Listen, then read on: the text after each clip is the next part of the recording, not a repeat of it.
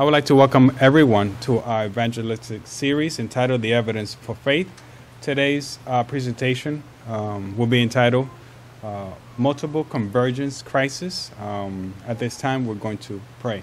Dear Heavenly Father, we thank you, dear Lord, for the wonderful news that you have brought to us.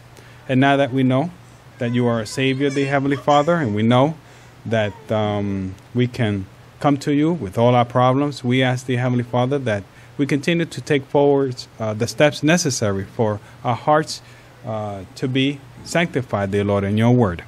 At this presentations and the following presentations that will follow, we ask that we may submit our minds and hearts to the words that we hear, dear Lord. Let us not harden our hearts at this time, for we see what the present has to offer, and it is not good, and the future will not get better. But, dear Heavenly Father, we are encouraged by the words that you give us to be obedient, and you will protect us. So at this time, dear Lord, let us hear thy words and soften our hearts again to thy will. In Christ I pray. Amen. Today's scripture comes from 1 Timothy chapter 3, verse 14 and 16. These things write I unto you. 1 Timothy chapter 3, verse 14 and 16. These things write I unto thee, hoping to come unto thee shortly. Verse 16, and without controversy, great is thy mystery of godliness. God was manifest in the flesh, justified in the spirit, seen of angels, preached unto the Gentiles, believeth in the word, receiveth up into glory. At this time, Sister Ndaka will lead out in our song service.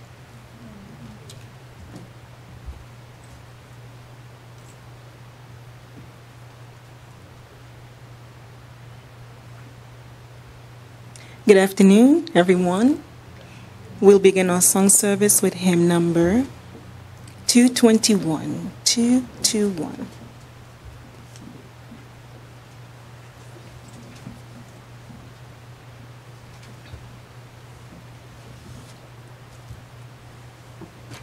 Rejoice, the Lord is King. 221. Together. Rejoice, the Lord is King, your Lord and King adore. Rejoice, give thanks and sing, and triumph evermore. Lift up your heart, lift up your voice, rejoice again, I say, rejoice. Jesus the Savior reigns, the God of truth and love. When he had purged our stains, he took his seat above. Lift up your heart, lift up your voice, rejoice again, I say, rejoice. His kingdom cannot fail, he rules o'er earth and heaven. The keys of death and grave are to our Jesus given. Lift up your heart, lift up your voice, rejoice again, I say, rejoice. Rejoice in glorious hope, our Lord the just shall come, and take his servants up to their eternal home. Lift up your heart, lift up your voice, rejoice again, I say, rejoice.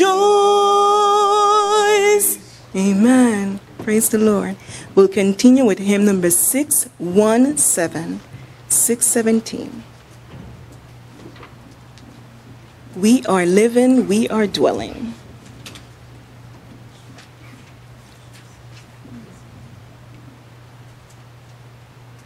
(617) Together. We are living, we are dwelling in a grand and awful time, in an age on ages telling, to be living in sublime. Hark the waking up of nations, Gog and Magog to the fray. Hark what sounded is creation, groaning for her latter day. Christian, rouse and arm for conflict, nerve thee for the battlefield. Bear the helmet of salvation and the mighty gospel shield. Let the breastplate's peace be on thee. Take the Spirit sword in hand. Boldly, fearlessly go forth then, in Jehovah's strength to stand. And the prince of evil spirits, great deceiver of the world, he who at the blessed Jesus once his deadly weapons hurl, cometh with unwanted power, knowing that his reign will cease when the kingdom shall be given to the mighty Prince of Peace. Christian, rouse, fight in this warfare, cease not till the victory's won, till your captain loud proclaimeth, servant of the Lord, well done. He alone who thus is faithful, who abideth to the end, hath the promise in the kingdom and eternity to spend. Amen. Praise the Lord. Our opening hymn will be hymn number 625. And we'll rise for opening hymn. And this will be a theme song for this week. Higher Ground, 625. Together. I'm pressing on the upward way, new heights I'm gaining every day, still praying as I onward bound. Lord, plant my feet on higher ground. Lord, lift me up and I shall stand by faith on heaven's stable land, a higher plane than I had found. Lord, plant my feet on higher ground. My heart has no desire to stay where doubts arise and fears dismay, though some may dwell where these are bound. My prayer, my aim is higher ground. Lord, lift me up and I shall stand by faith on heaven's stable land, a higher plane than I had found. Lord, plant my feet on higher ground.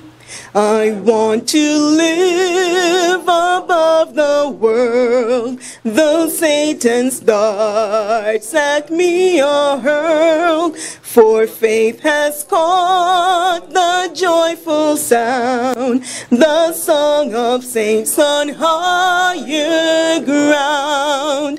Lord, lift me up and I shall stand by faith on heaven's stable land, a higher plane than I had found. Lord, plant my feet on higher ground.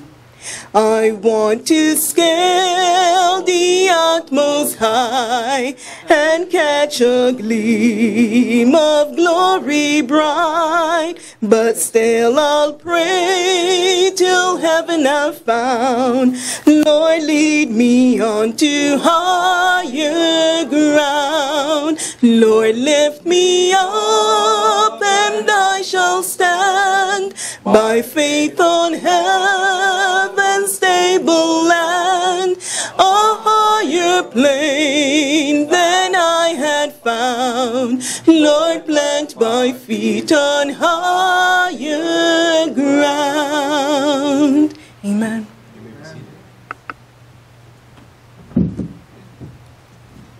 At this time, the pastor for Covenant Advent Church will present at this moment.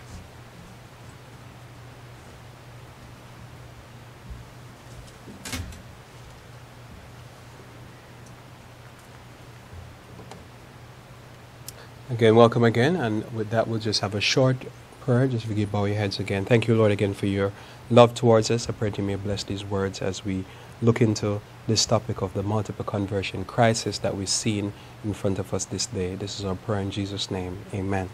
Now we talk about, since our audience haven't changed, so I will just go quickly through this first slide here.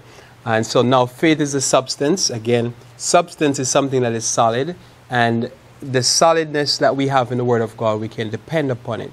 And so faith is the substance of things hoped for.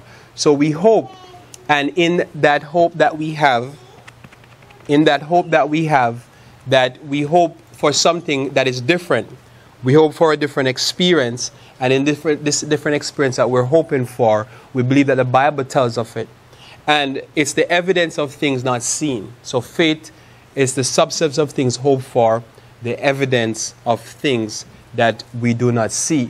So somebody says, has anybody ever been to heaven and back and communicated to anyone? And says, well, the prophets have seen things, but nobody can say they've been there and back. There's a great gulf that is fixed. So Jesus says there's a great gulf that is fixed. And the question is there a great gulf that is fixed between us and heaven?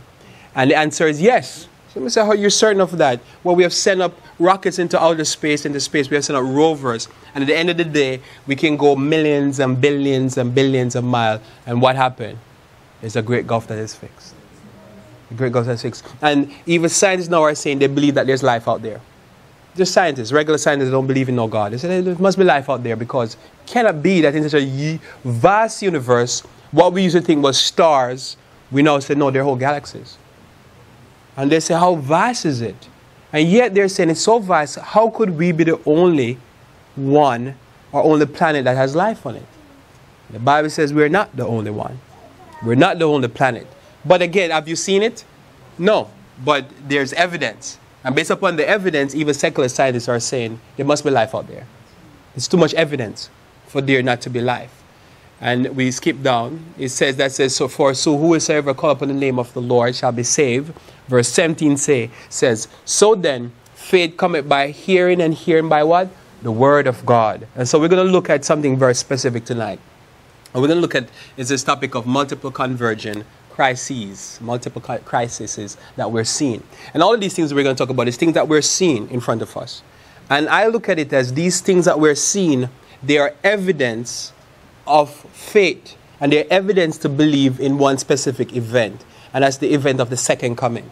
So we're not specifically dealing with second coming, we're dealing with what's happening that will bring us to this point where there's going to be a second coming. So somebody says, Lord, this kind of idea of a second coming, it's not a negotiable idea, it's a needed idea. The things that are happening and where this world is going, Jesus is going to need to come. He's going to need to come for all of us. And he's going to need to come to put some people out of their misery who are not living right, because they're putting themselves out of their own misery. Now, one of the first signs that we're going to go to straight to is that miracles and signs in the last days will multiply. Now, in Matthew chapter 24, verse 23 to 25, it says, "Then if any man shall say unto you, Lo, here is the Christ, and there, believe it not. For there shall arise false Christs." We've seen this to this day, more and more people coming out and say, they're Jesus. Right? And false prophets, people preaching the prophetic word, as we'll cover in the first three presentation, that we have to look at this idea of what is true prophecy. Because I'm sure you've dealt with somebody that come and want to lay hands on you and say that they have a prophecy for you. You're going to get married in 2 months. But I'm already married. Okay, you're going to get money in 2. Everybody claiming not to be a prophet. You know, prophet such and such in this church and that church. So when somebody talk about, says prophecy, I think many people realize that this idea of the prophetic utterances is going to happen in the last day. So there's a lot of false prophet rising and shall show great signs and wonders. Great signs and wonders. And the question is, I remember talking to a gentleman, he says, he was in Florida at a religious gathering, and he says he saw Mary appear in front of him. And everybody saw her. Great signs and wonders. In so much that if it were possible, they shall deceive the what? The very elect. So the Bible says this is what will be happening. The very elect will be even under risk, because this is how good these signs and wonders are. And this is not no joke. Now, as the Bible said that, this is actually one of the first things I'll point to as a crisis that is coming upon the land. And why this is a crisis? Christ says, behold, I told you before it have happened. Why this is a crisis? It's because when you look at what's going on, these people, they're not telling people to live right. Now just imagine you are following a religious teacher and you're following somebody that's doing signs and wonders, but he's not talking about living godly. Not talking about holiness. Not talking about the 10 Commandments. Is that a bad thing? That's a bad thing, because guess what happened? At the end of the day, we shall be judged by the law. And God's going to have to destroy a lot of sinners who thought they were serving him. But they said, Lord, I followed the signs and wonders, and I'm still living an ungodly life. And we're going to go back to that later on. Now, Jesus warned against seeking signs only to believe. I put these few texts on the board as a cautionary note as I go into what I'll call a signs and wonders presentation. Because we talk about end time signs or converging crisis, we could get so caught up into looking into crisis and issues that we're not paying attention to what is going on with my soul. So I always want to put that cautionary word. So Jesus says, I'm warning you against this idea of seeking only signs. Signs will happen. Notice, every time there's a major disaster anywhere in the world, people run to church. You know, pray a little bit, and then they run away from church. Because they have to go back to business. And it seems like the more spectacular the signs and wonders happen, or the more spectacular things happen, is the less and less people are committed. They get excited a little bit, and then they calm down again. Get excited because you can get too caught up in the signs and wonders.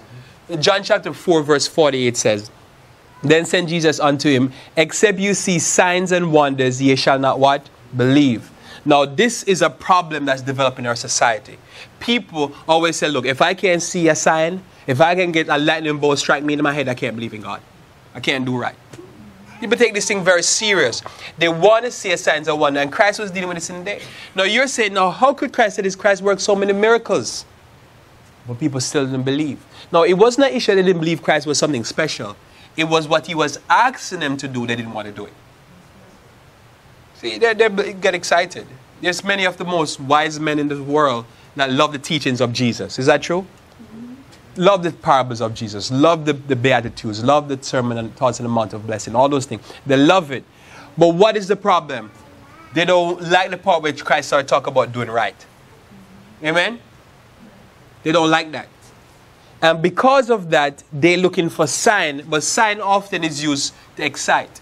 So I'm saying this up front as I'm going to get in some exciting things. But I just wanted to say to you that says our basic faith, our faith is not based only upon signs. It is there to strengthen our faith, but we still have to live by the commandments of the Lord. Amen?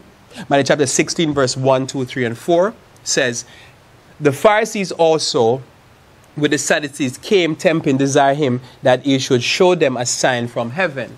And he answered and said unto them, when it is even, you say it will be fair weather, for the sky is red. And in the morning it will be foul weather today, for the sky is red and lowering.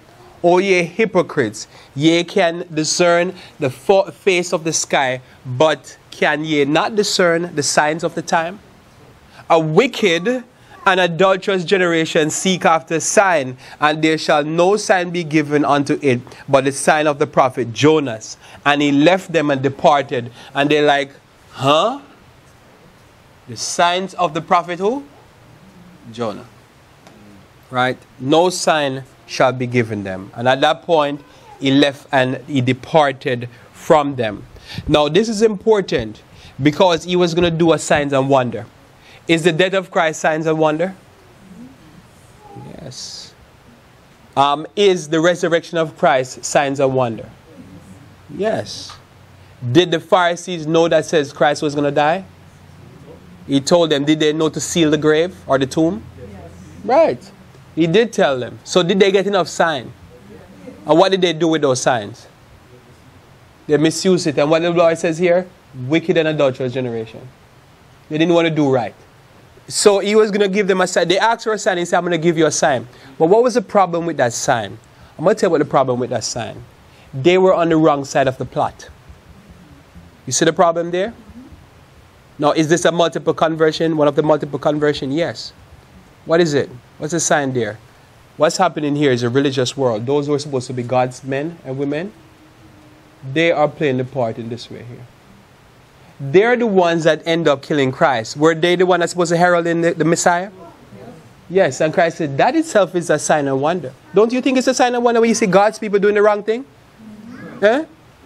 Don't you see when we're supposed to be talking about end time events, who is supposed to be excited? God's people, right? Who seem to be bored? To me, that's a sign and wonder. And Christ is saying that says, look, you're the one that's supposed to be ushering the Messiah. You're the one that end up killing the Messiah. That's the sign. And what I'm going to end with is where I'm starting out here. That one of the signs that the religious world is going to turn on its head. It's already showing that it's on its head. And it's going to flip right over. And they're going to become the ones that persecute God's people. And that in itself is a sign. Because how do you serve Jesus and then persecute his servants, his followers? How do you do it? How do you bend down, you kneel down to Jesus, and Jesus, I love you, thanks for dying for my sin, and then go and persecute somebody that is living righteous? Is that a sign? That's fascinating. You see people do it all the time. And Christ said, I'm going to show you a sign. And this is what we see developing in the religious world as a presentation in itself. But we say that that's a big event that's happening. The religious world is going to hell in a handbasket. We're going to touch on that again before we close. Events and incidents that that is predicted in the Bible. So we see that says in the last day, one of the what I would call the multiple conversion crises would be that says people start to use this phrase. I remember we were looking at the evidence for faith. Have you ever heard people use the phrase, say it was of biblical proportion since of late?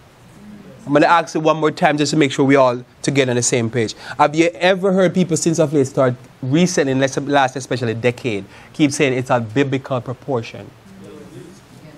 Have you been hearing that? Now, where are they getting this idea from? It's from the Bible. And what I'm pointing out here is I believe in the last day, we're going to be seen as one of the multiple conversion incidents is disasters. That's going to be referred to as their biblical proportions. Only in the Bible you ever heard such a thing happening. And normally people say this is one of the reasons why they reject the Bible. Because the stories in the Bible are too outlandish. They're too crazy. They're just too large. Until a tsunami hit and they say, wait a minute, haven't we ever read about something? I remember reading something else when I was young in the Bible. Only in the Bible you hear about these crazy stories of 200,000 people die and plagues of biblical proportion. But I tell you they're coming. And those are the multiple conversion crises. So here we look at this in Amos chapter 5 verse 18 to 20. And it says in Amos here, woe unto you that desire the day of the Lord. For what end is it for you? The day of the Lord is darkness and not what? Not light. As if a man did flee from a lion, and a bear met him, or went into the house and leaned his hand on the wall, and a serpent bit him. Shall not the day of the Lord be darkness and not light, even very dark and no brightness in it? So when we talk about the multiple conversion crisis that we're going to be looking at from here going forward, we're looking at incidents and things that are at biblical proportion, that nothing will be able to stop it. Well, the first thing we look at is increased disasters and diseases. Increased disasters and diseases. In Matthew chapter 24, verse 7, it says, "For nation shall rise against nation, and kingdom against kingdom, and there shall be famines and pestilence and earthquakes in diverse places." We're going to come back to verse 7, but I want to just look at this here. Now, when you look at nation shall rise against nation, before a nation rise against nation, they were using javelin and swords, if you want to call it machete, but javelins and swords. What do they do today? They have a thing called javelin, but what comes out is, it's a javelin, all right, but it's not a javelin like what they used to use in the Bible. So when we talk about nation rise against nation, we're talking about nuclear threat, nuclear bombs. Everything has changed. And what it is, what I'm talking about is that says this idea of biblical proportion becomes something that is normal to us going forward. Because men have the ability to destroy wonderfully. So if you've seen the war in Syria, you can take note and says you can devastate a town and make it become nothing, a piece of rubble. A massive town and bring it to a rubble. And this is the possibility that we have nowadays. And so it says here, shall nation shall rise against nation and kingdom, and there shall be famine, pestilence, and earthquake in diverse places. This is what is assembling itself right in front of us. There's 7 billion people on the earth population. There's a lot of people. So there's a lot of bodies to die off. And things are not going to get pretty. And so we're talking about the increase in disasters at massive proportions and biblical proportion. And there shall be signs in the sun and in the moon and in the star upon the earth. That's Luke chapter 21, verse 25. And distress of nation and with perplexities and the seas and the waves roaring. Now this text is important for most people that have studied the Bible, because some of these things here has happened in some instances in the 1800s. But what we're talking about here, that there's perplexities. Now this word here, that there's perplexing problem that nobody knows what to do with. Some of them I want to touch on tonight before we close. Perplexities, that means you're looking at problems and there's no proper solution for the problem. There's no solution for the problem. And most of the problems we're having today is problems. There are problems that there's no solution for. Verse 26 says, men heart failing them for fear and for looking at those things which are coming on the earth. For the powers of the heaven shall be what? Shaken. Now I believe that this will happen in our time. We'll start seeing things with meteors and stuff like that. But look at it. A lot of the thinking people in our society, are very fearful. Every time there's a shooting, what do you see happen shortly after the shooting? Gun sales goes up. Gun sales goes up. Now, why are they buying the guns? They're seeing impending disaster coming. And they're seeing people taking what they have. And they're thinking they need to do what? They need to protect themselves. So this idea of perplexities and this idea of looking on the things that are coming are going to be perplexing. So we know that the increase in disasters are happening already. I remember we were reading and we look at it and it says, can whole towns get wiped out by a disaster? And we've seen it happen a few times in the last year. And then we continue. Increasing diseases. Isaiah chapter 24 verse 3 through 6 says, the land shall utterly be emptied and utterly spoiled, for the Lord has spoken this word. The earth mourneth and fadeth away, and the world languisheth and fadeth away, and all the people of the earth do languish. The earth also is defiled under the inhabitants thereof, because they have transgressed the laws, changed the ordinances, broken the everlasting covenant. Therefore the curse devoured the earth, and they that dwell therein are desolate. Therefore the inhabitants of the earth is burnt, and few men left. What the Bible is predicting here is a total overthrow of every law and every principle that is on the earth. Now, we can't pull back from modernity, but what has modernity brought to us? Pollution at levels that is unbelievable. And because of that pollution, somebody says, well, you know, the earth languishes. And we say, yes. How about the animals, which we're going to touch in a second? Yes. Because if you have an animal that is a free-range animal, it's flying around free. What is he flying around? It's flying around in good land, pristine land. It's flying around in toxic soups. Toxic soups of waste, toxic soups of chemical. And then you take it and say, oh, that deer looks so nice and healthy.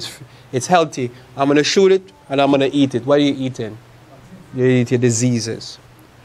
And what is this happening because of the earth languishing? The animals are diseased, and many of the plants are contaminated. The ground is contaminated. The water is contaminated. And again, if I said this 30 years ago, say bottled water will become will be the number one selling product, the biggest cost product in all foods, you tell me, Lord, get out of here. Bottled water. Now, we are almost dependent upon drinking from bottled water because the water is so contaminated. And this is a crisis because what happened, the disease is rising. Now somebody say, well, are you certain of this? And I says, have you checked what's going on in our society? The disease in the people is high. The disease in the animals are high. And it's going to get worse. And no matter what they do, they will not be able to fix it because sooner the people are going to get the realization that says they're going to get sick, go to the hospital and get sicker. Get sicker. The sickness is getting worse. Another point in this here. Again, I want to go back to this text. Now, in Matthew chapter 24, verse 7, what we just read, it says that it uses this word pestilence, right? Pestilence. Now, we know what pestilence is, right? Pestilence is something like the bubonic plague. Pestilence is a plague, like the bubonic plague. It's something that started to kill millions of people. Now, what's on the horizon for us? What's the horizon for us is that there is what we call drug-resistant every disease. Every disease. Right? It used to be drug resistant, one disease, two disease. Now, every disease now is drug resistant. There's drug resistant syphilis, drug resistant gonorrhea, drug resistant tuberculosis, drug resistant bird flu, swine flu. Everything is now drug resistant. What does that mean? It means that when Christ says in the last days there will be pestilence, Christ means what he says. In the last day, we'll be dealing with pestilence. So somebody say, well, that still doesn't mean that there's pestilence. Well, think about it. Pestilence is you can't get rid of it. It's just killing and wiping out people. And if you have a disease that can't be treated with drugs, how do you get rid of the disease? That's one of what I would say is a conversion. And what a conversion is something that's coming together like this. The disease, we already have the disasters. We already have the wars, and they're going to increase. And next I'm putting forth here that there's pestilence that nobody can do anything about. They say we need to invest more money in research for antibiotics. Won't work, because they can't solve the disease problem. Unless you use natural means, those diseases won't be solved. And so we are seeing an increase, especially in the last 5 years. It's been happening for the last probably 10, 15, 20 years. But especially in the last 5 years, almost every disease has become now drug resistant. And the resistance is increasing exponentially each year. And I believe within a few years, you're going to go to the hospital and you're going to go there to pick up a drug-resistant disease. Nothing alarming here. That's just the reality of what's going on. This is what the Bible calls pestilence. And this is something we see increasing on the land. And so we have false doctrines. We have pestilence. Another thing here that I want to point out that will increase disease is the animals. Now, you, as you're, not tonight because we're leaving in the night, but if you're coming in the morning, you drive past free-range farms with free-range cows. And you tell me if those cows look healthy. Now, Hosea chapter 4, verse 1 through 6 says, Hear the word of the Lord, ye children of Israel, for the Lord hath a controversy with the inhabitants of the land, because there is no truth, nor mercy, nor knowledge of God in the land. What is happening? No truth, no mercy, and none. People have rejected. 60% or so of America believe that they evolved from a chimp or something. 60%. Now, how is that working out for the country? It's not making the country better. It's making it worse. But they say, oh no, it's something that's making the country worse. Well, again, I say there's no, what the Bible says, there's no truth, there's no mercy, and there's no knowledge of God in the land. By swearing and lying and killing and stealing and committing adultery, they break out in blood. Touch it what? Blood. So that means it's a general sense of immorality. Therefore shall the land mourn, and everyone that dwelleth therein shall languish. Now what is languishing? Languishing is like your long, slow march to death in sickness and in pain but you're not sick enough to die. You're just sick to suffer. That's languishing. You're languishing. It's like you're there and you die and you can't die. And this weekend in America, every year, every weekend, about, I think, 30 people commit suicide because they're languishing. Every weekend. That's a statistic. And most of them, they put a gun to their mouth and end it. Because they're suffering so long and so hard that they say, I can't take this anymore. Irritable bowel syndromes, Crohn's disease, cancer, all these decrepitness from just being old and sick, and they say, like, I can't take it anymore, I'm going to put myself out. And this it says here that the land more knowing it and everyone that dwelt therein languish with the beasts of the field. Now, is the beast of the field languishing? If you don't believe me, go on YouTube and look at some of the animals that they're giving to people for food. Look at animals that they're giving to people for food. want to join in our excitement. Look at the animals that they're giving people for food. Are they languishing? Yes. The animals are languishing because you see an animal is still alive, but he can't stand up. So they get a forklift, lift the cow up, and bring it to the slaughterhouse, slaughter the cow, and say, here you go, food for you. And you eat the food, are you going to languish? Yes, you're going to go to the doctor. I've been there, I've seen it. The person in the doctor's in the hospital, and they're running tests after tests after tests, and the person's wasting away dying, and they can't figure out even what's wrong with the person. Must have to start treating the person because the person is languishing away. I remember somebody telling me that they're a nurse, they're in the hospital, they went to pick up a lady, they hold on to the hand of the lady, and the skin of the lady come off in their hand. The person is basically rotting and falling away while alive. This idea here of language, and we're seeing this. So if I just say, somebody say, well, no, this is what's happening now. And the beasts of the field are languishing. Somebody say, oh yeah, I'm eating, you're eating free what? You ain't free. You ain't free of languishing diseases. Falling apart while they're there. And this is a crisis that is getting worse, not getting any better. And the fowls of the heaven are languishing. Notice it didn't say the fowls in the cage are languishing. The fowls in the heavens are languishing. Yea, the fish of the sea also shall be taken away. This is an end time prophetic words. Now somebody say, well, Lord, what if it was back then? Whenever we read in history that this thing happened. It never happened. But we're seeing this text come to pass in our day. We're looking outside and we're seeing people that they're walking around and they're living dead. Dead. But they're still alive. They're not in their right minds. And they're not in their right bodies. Because they're languishing. Yea, let no man strive nor reprove another, for thy people are they that strive with the priest. What's going on here? Person preaching and say, I don't want to hear that, pastor. Don't preach that to me. Because I want to live the life I want to live. So God says, leave them alone. Right? Therefore shalt thou fall in the day. And the prophets also shall fall that are with thee in the night, and I will destroy thy mother. My people are destroyed, what? For lack of knowledge, because they have rejected knowledge, and I also will reject thee, that thou shalt be no priest to me, seeing thou hast forgotten the law of thy God. I will also forget thy children. What's going on here? You're told what to do. You're told what's coming. And you say, I'm not going to listen to it. I don't want to hear it. So God says, don't argue with them anymore. Leave them and let them enjoy their life. They're living the good life. They will rot and fall apart while being alive. Because you know what happened? They're arguing with truth and they're fighting against truth. Is that what's happening? So you look around. I always say to people, just walk around your community. Look at the people and say, these people not languishing?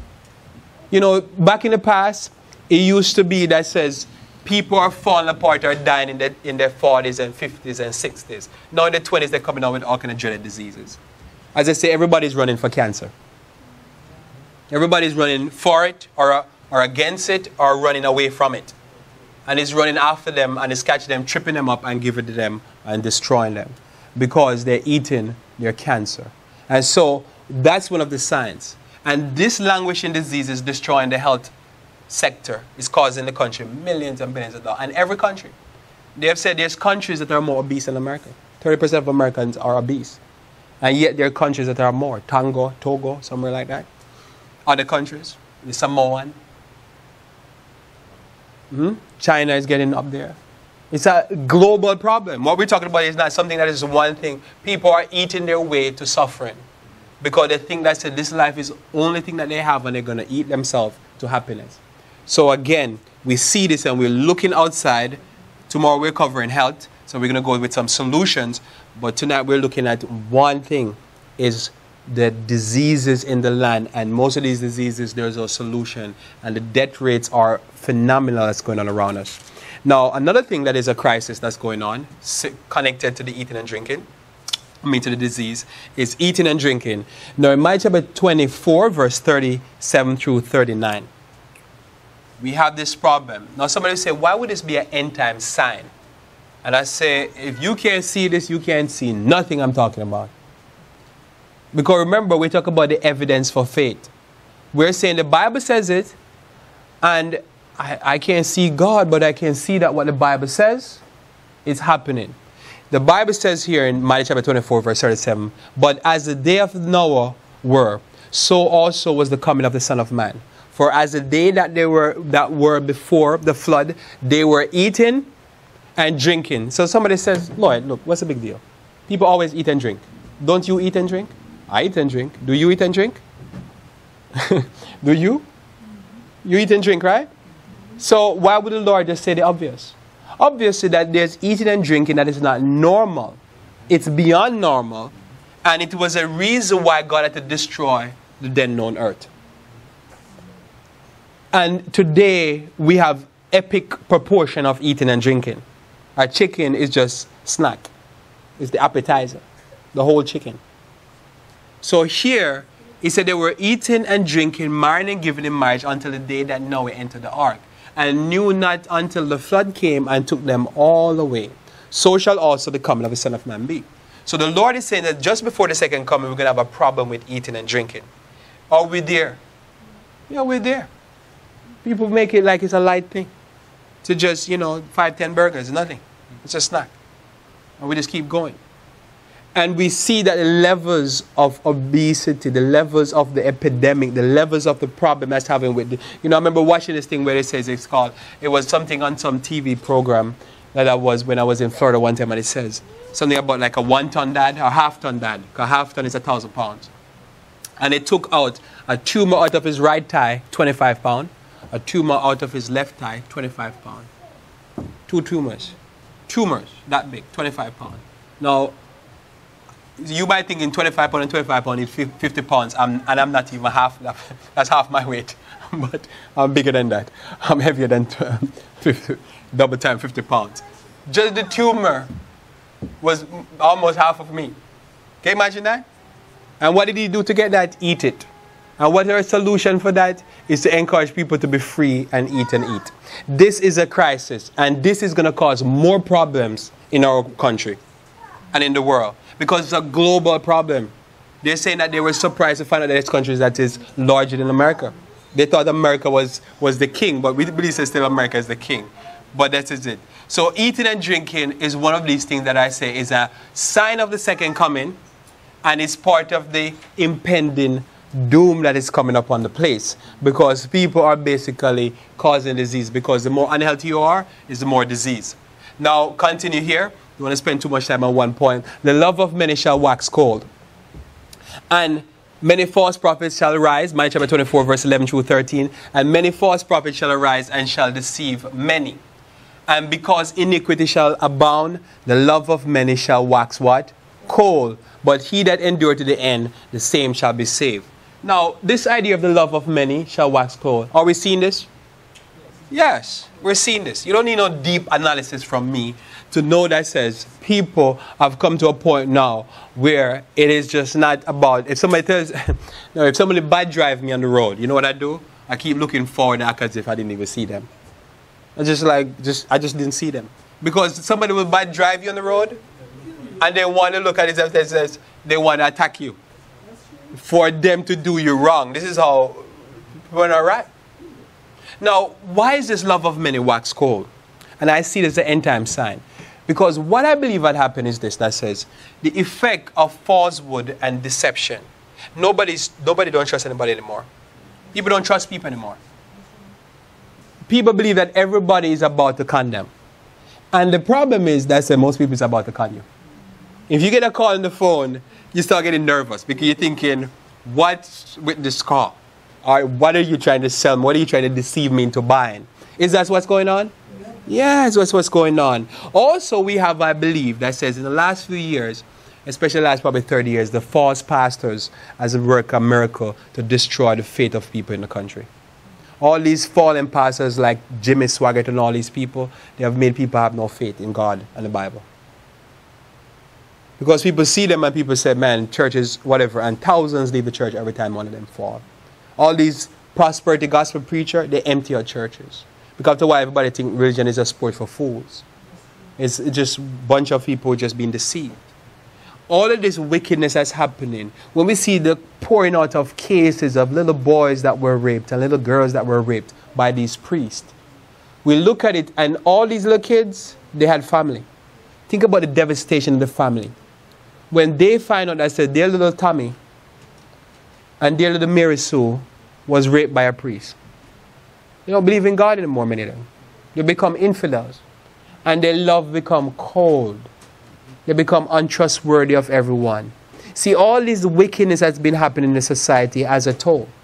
It has a toll, and it's been taking its toll on the society. And now people just in a mindset, just get drunk, eat, drink, and be merry because tomorrow we all die.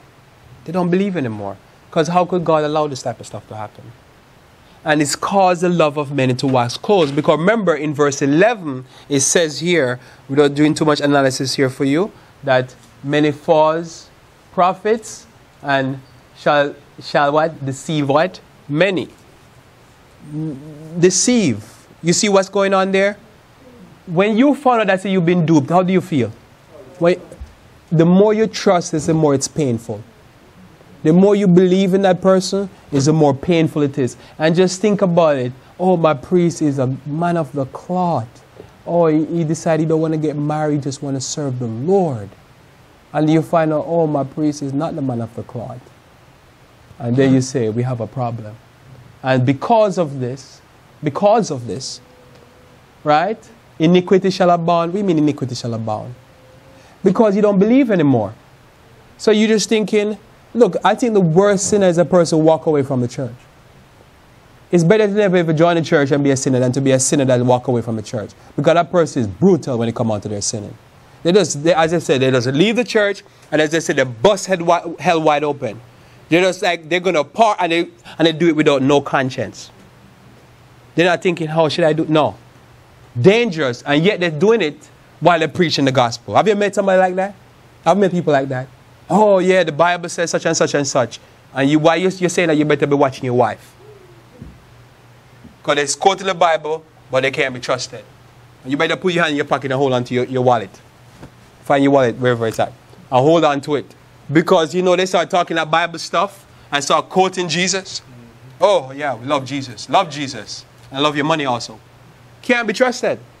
Again, many false prophets shall arise and deceive many. And because of the iniquity shall abound. Iniquity, that means the person is hardened in sin. Still talking some Bible, preaching because they're false prophets. So they're preaching something. It says, the love of many shall wax cold. And we see that there's so many people, they don't believe a thing. They even go to church, but they don't believe nothing. Love wax cold. They don't love nobody. Hateful.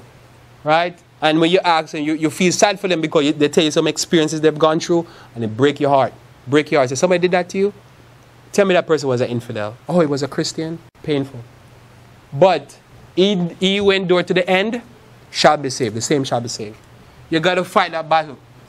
I tell anybody that says, you don't have to just overcome sin. You have to overcome the church members. Right? If you can't overcome the church members, you're going to hell. Because you're not going to endure. You have to know what you're dealing with. I know that says, look, some of these people, they're just not straight. They talk crooked. and they are crooked. Oh, don't judge their heart. I'm going to move on. That's a whole sermon there. State of the church in the last days. 2 Timothy chapter 3, verse 1 through 5. Now, I say this text is talking about church people, not just secular people. It's a good text to talk about the secular folk. But the bottom part, it says, and a form of godliness. That means they have a form of godliness. Now, one of the things that's causing a problem in the society, let me tell you something. This is for real as it can get real. We look in the areas in the United States that have the largest population of homosexuals. And they're most of the time areas that has big Catholic populations. There's areas in Los Angeles and San Francisco that have one priest raping over 250 known cases of young men. And many of these young men became homosexual. And they're saying that says, oh, they're born that way. Some of them might be born that way because we have hereditary, but we also have cultivated tendencies. And I've listened to people who have interviewed and they says, you know, after I got raped, when I think anything sexual, I see a man in my head, not a woman anymore. Because the priest did that to me. Or my uncle, my brother, or whoever. So, again, just imagine that happening. And this is a form of godliness because they do the holiness. But when they do that, what it is they're doing is a lot of wickedness, a lot of wars, a lot of killing going on while they're doing their religious services. The Bible says, by their fruit you shall know them. But we have said, oh no, let's not judge the person. He's a good heart. How can he be a good heart? You see, you do the good or you be good, but if you're not good, you're just not good. If you have not found Jesus, you just have not found him. So we come back down and we go back to the presentation. So we're back to 2 Timothy chapter 3, verse 1. This know also that in the last days, perilous time shall what? Come. Let's say perilous. Why is it going to get perilous? Because what we're looking at here is converging crisis. And these crises, we see them in our society. There's happening before very eyes. How many people that are the most biggest infidels that oh yeah, I grew up going to church. And that you stop them because they're going to tell you some story that is going to break your heart. What happened to them in church? What the members did, what their family members did, what people did that are hypocrites in the church. Break your heart. Because you realize they have a reason, but that reason is still not going to get them to go to heaven. They still need to serve Jesus. You know what I'm saying? But it says here, perilous time shall come in the last days. For men shall be lovers of their own selves. Narcissists. We call them movie stars and actors and what do you call it? Reality TV people. Just look, you're not interested in me? Just follow me on Twitter. I'll just tell you about myself. Lovers of themselves. And we have now built whole industries around these narcissists. That's how powerful to me Timothy is. Paul is writing here. Covetous, boasters, as my time? Boasters, proud, blasphemers, disobedient to parents, unthankful, unholy, without natural affection. What's natural affection? Natural affection is a parent love for their children. Natural affection is what you have for your wife, or for your parents, or for your kids. That's gone through the door. Truce breakers, false accusers, incontinent. What is incontinent? Incontinent is like, I'll tell you what is incontinent. You want me to tell you? You know what incontinent is, right? Incontinent is that says I will stand here and just right in front of you I just start urinating. That would be incontinent. I've lost control. Now has society lost control like that? Society. People in the church have lost control like this. And they want to defend their incontinence to you in Sabbath school and Bible study and stuff like that, saying I have a right to be incontinent because nobody knows my heart. I have a good heart, but I have no control over myself. Without natural effects and true basis, for incontinent, fierce, despisers of those that are good. If you're good, they don't like to be around you. Traders, heady, high-minded, lovers of pleasure more than lovers of God, having a form of godliness, but denying the power thereof. From such, the Bible says what? Turn away. You need to move away from them. And you're going to have to give me a few minutes because I'm running out of time. 2 Thessalonians describes this, that spiritualism will rise. 2 Thessalonians chapter 2, verse 1 through 12. I'm going to skip that verse because the time. 1 Timothy chapter 1, verse 4. 1 Timothy chapter 4, verse 1 says, now the Spirit speak expressly that in the latter times some shall depart from the faith, giving heed to seducing spirits and doctrines of devils. Now, why is this a converging crisis that is coming upon us? Because, have you heard about spiritual formation? Have you heard about spiritualism? Have you heard that it's in all Christian churches? Have you heard that it's in Adventism? Have you ever heard that says even the General Conference president came out and says it's in the Adventist church? And they're fighting against it or they're having problems with it in the church. Now, why is that so important? Because if I go into any Adventist church or any Baptist church or Methodist church, really, 20 years ago, and tell them that says, soon in the Baptist church, Methodist church, and Adventist church, you're going to have a problem with spiritualism. People connecting with demons in the church. They'll tell me, you're talking crazy. No, we have a problem in the churches. The Bible says, I'm going to read it to you again, that's a problem because remember, somebody said, Lord, why do you think this is such a major problem for the world? The world is large. Because when the Christians go into hell in a handbasket, what you do with a secular person? Because they're already messed up. See, the hope we have is always in the Christian, in the believers, the righteous, trying to hold back the winds of evil, hold back the tide of evil. When the righteous are joined on the demon side and start to communicate with demons, we have a problem? We have a problem. So here we have increased spiritual guides, psychic, things like Harry Potter fantasy, there's a lot of them, the occult, and mystery religion. We have mystery religion in church. Anything to talk about spiritual formation, where people chanting and stuff like that, is part of the Dark Ages religion. Can't get into that right now. Future presentation, I'll cover that. But you understand that. Another thing that we have here, I'm just going to summarize some of these things that we think is part of the increasing problems that we're facing in society. Preaching for gain, preaching that gain is godliness. It's in 1 Timothy chapter 6, if you're writing down, verse 5 through 10.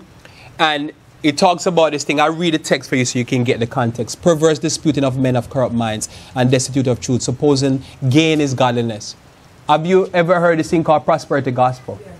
Yeah. Here Paul is saying that says it's corrupt. From such withdraw thyself. Read it again. Perverse disputing of men of corrupt mind and destitute of truth, supposing that gain is godliness. From such, Paul says what? Draw away from them. And later on he says, Paul says, verse 6, but godliness with contentment is great gain. All right? Now, you know this is a famous passage of scripture that says, verse 10, for the love of money is the root of all evil, which while some coveted after, they have erred from the faith, pierced themselves through with many sorrows. Now, we see that people have professionally come in the Christian world and say, oh, we're a prosperity gospel preacher. Can you imagine that? We're a prosperity gospel preacher and people pack the house. And the Paul says this, we should withdraw ourselves from these people. But the Christian world has embraced them as being the prominent preachers of America. If you want to know a prominent preacher of America, you go look and all of them, they're prosperity gospel. That's the one that America has embraced. Now, why is that a converging crisis? Because imagine the person that is supposed to be preaching righteousness is telling the people that they need to prosper, they need to live rich, and they need to live large, and not preaching them any truth. And these are the righteous. What do you do with the unrighteous? Thessalonians chapter 5 verse 3 says, for they shall say peace and safety, then sudden destruction come upon them, as travail upon a woman with child, and they shall not escape. But ye, brethren, are not in darkness, that the day should overtake you as a thief. I'll tell you what this is saying. James chapter 5 verse 1 through 6 says, financial inequality will be a problem. Today we have a continuing growth of the difference between what the 1% make and those at the bottom, the 90%, and especially those at the poor bottom.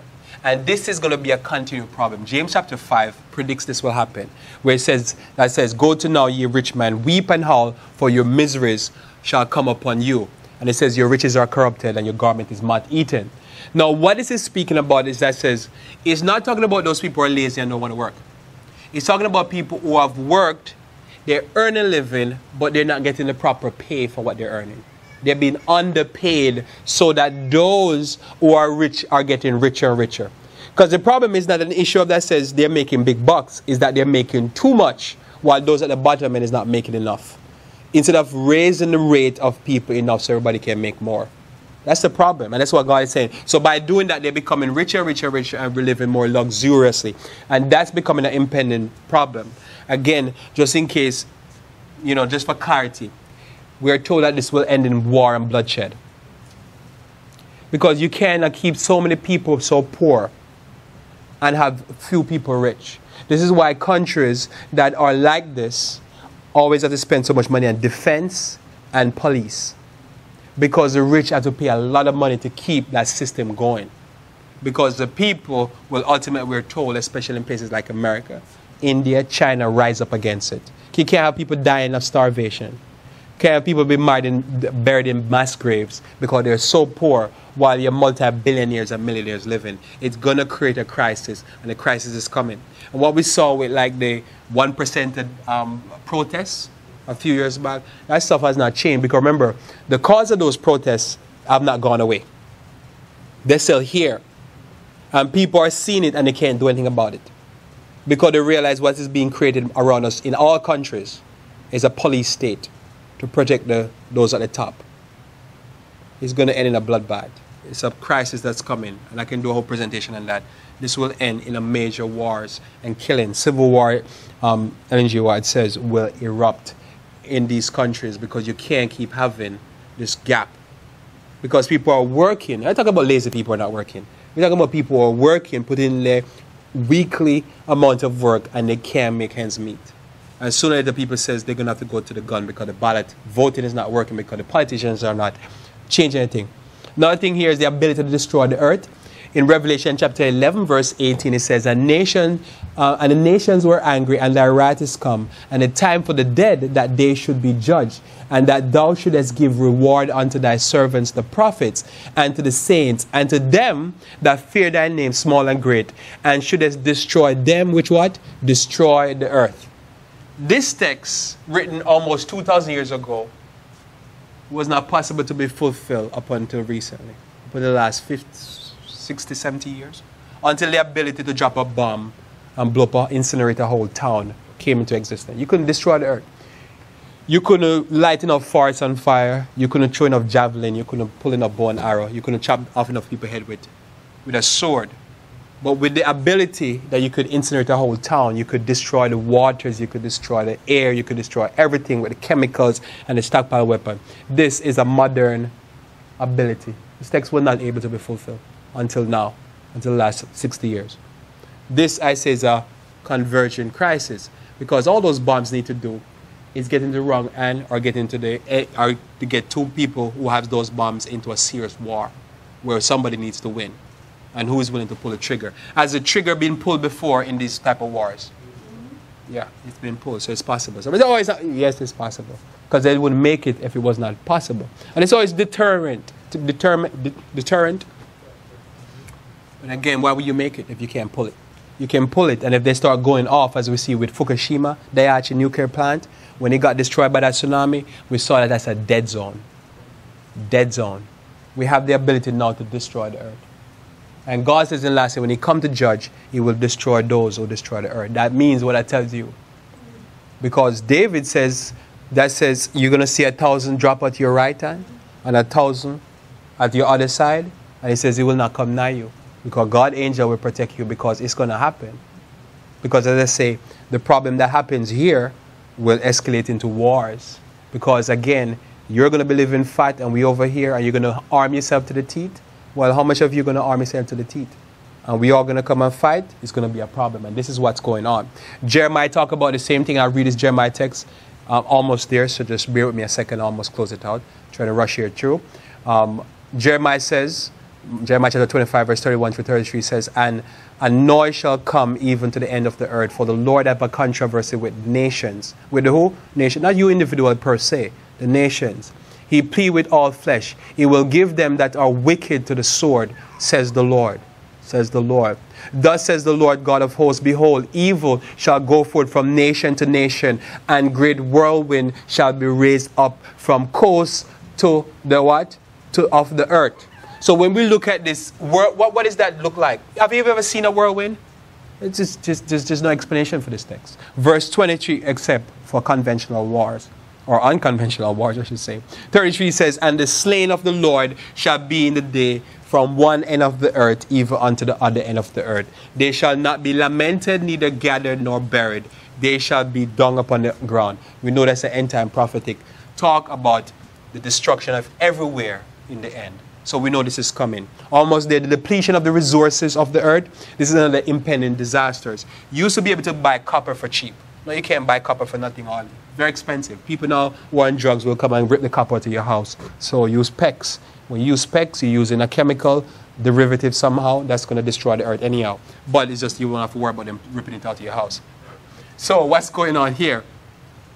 The resources of the earth are depleting.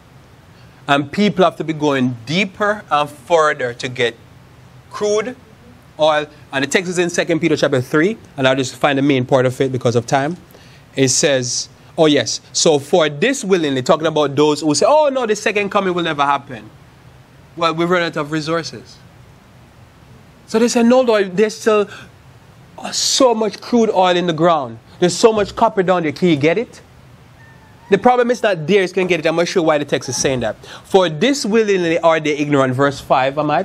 For this willingly they are ignorant, that by the word of God the heavens were of old, and the earth standing out of the waters and in the waters, whereby the world and then was being overflowed with water perish. But the heavens and the earth which are now, Peter is writing in the sense that the heavens and earth which are now, what he says here, by the same word are kept in store, reserved unto what?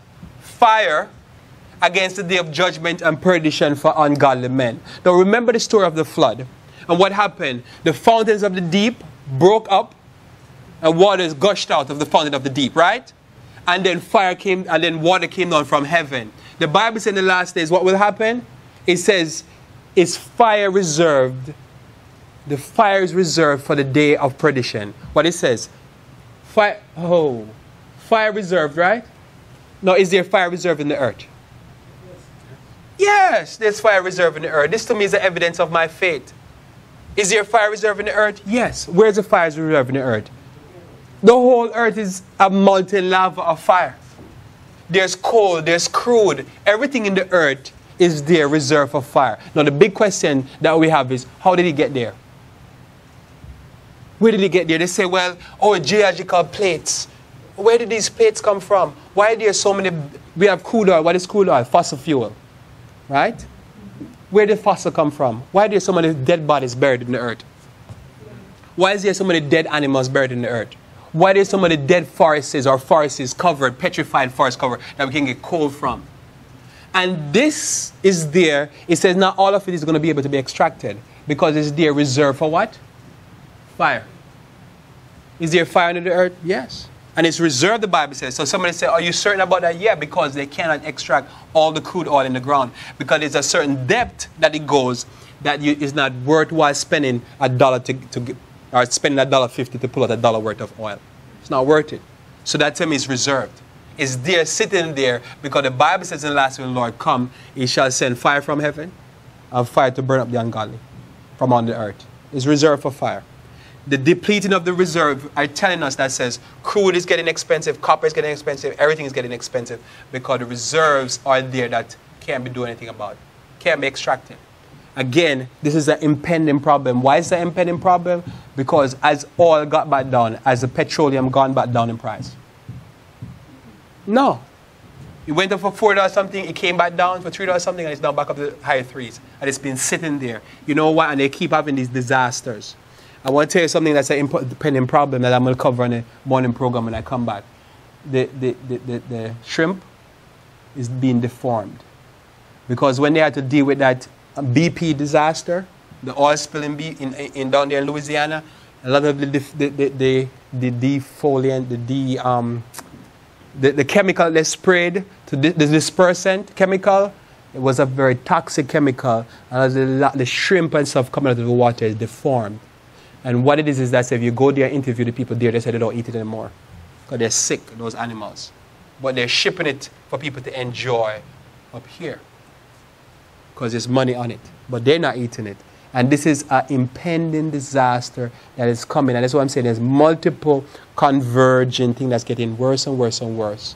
And it's going to hit, and it's going to be a lot of excitement, right? Almost there. Depleting resources. Religious intolerance is my last point. And then we'll pray. Eldoze will pray. We'll sing one song and then we'll pray. Matthew chapter 16, verse 1 through 4 says, the Pharisees also and the Sadducees came and tempted to desire him that he would show them a sign from heaven, as we started out with. He answered and said unto them, when it's even, you say, it will be fair weather, for the skies are red. And then when it's morning, it will be foul weather today, for the skies are red and lowering. O ye hypocrites, ye can discern the face of the sky, but can ye not discern the signs of the time? A wicked and adulterous generation seeketh after a sign, and there shall be no sign be given unto it, but the sign of the prophet Jonas. And he left them and departed. What I'm simply saying here is that there's enough evidence to base our faith upon by what's even going on, and it will be a second coming. But if people do not want to get that evidence, we're told that the last evidence will be given to this country and to the world is what we call the national son-in-law, similar to the death of Jesus Christ.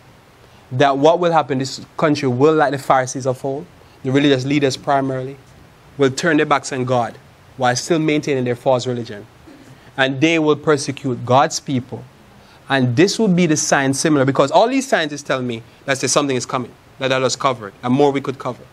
But people will see these signs and ignore them and keep living the lifestyle that they're still living. And what will end up happening is that says, God said, I'm going to give you one more sign. You will see all your religious leaders turn and become persecutors. And when this happens, God's going to say, this is the big sign. This is going to top all the signs, because the righteous is going to become a persecutor. It happened in Christ's time, it happened in the Dark Ages, and it's going to happen in our time. And that's one of the crises that's coming. Because we don't know, because when Obama came into power, everybody thought that says, oh, the religious right got tamped down. They didn't go nowhere. They're waiting to come back to put all these Dark Ages laws on the books to persecute God's people. They were doing it under the previous president, President Bush, and they got pulled back because of all the tsunamis and all the disasters. They shut them down. But they're still waiting to come back. And they will pass those laws. Those churches down south, they're becoming more powerful, and they're becoming very much persecuting. So we watch what's going on, and I said that's the sign that's coming. That says religious intolerance will be existed in America. That's what we're told. And that's the sign similar to what happened with the Pharisees of old. All the sign Christ showed them, all the miracles didn't mean nothing to them, because they were hell-bent because Satan had set them up. Thanks for listening again. And we're looking tomorrow evening again to continue this thing at 7:30.